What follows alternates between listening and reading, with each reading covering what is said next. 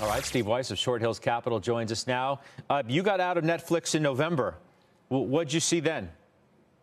I saw what went from one of the more hated stocks to one of the most loved stocks. Seems like everybody and their whole entire household came out and said, we love Netflix, we got to buy it.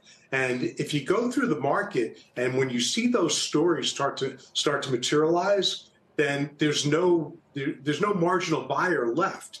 And the expectations have really rocketed up. So for companies to meet those expectations, particularly Netflix, which has had a jaded history reporting quarters, one quarterly report like they did the last quarter, it comes in better, and you expect that to continue. And that's not always the case. And this is the market where you have to take profits. Let me ask you that's where I wanted to go next. This is a market where you have to take profits. Where can I raise some cash? That was the question that Bill Baruch raised.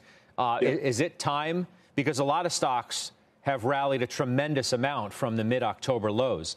Is it time to do some little line-by-line checking in your portfolio to see which ones have done the best and get out of those?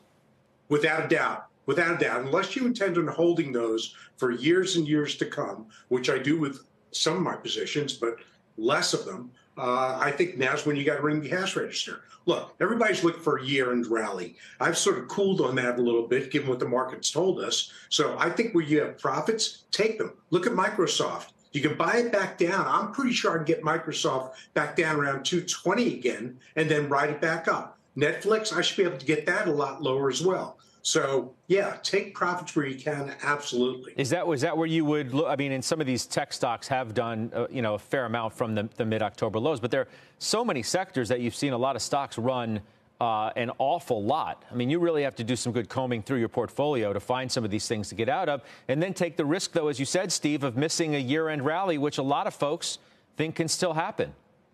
Yeah, and the calendar still has 31 days in it. So that's growing shorter and shorter for the rally. We've had a big move to now through November. I just don't think it's going to continue. If it does continue, frankly, it's going to be a small kind of muted rally because we've seen most of the fat of that rally.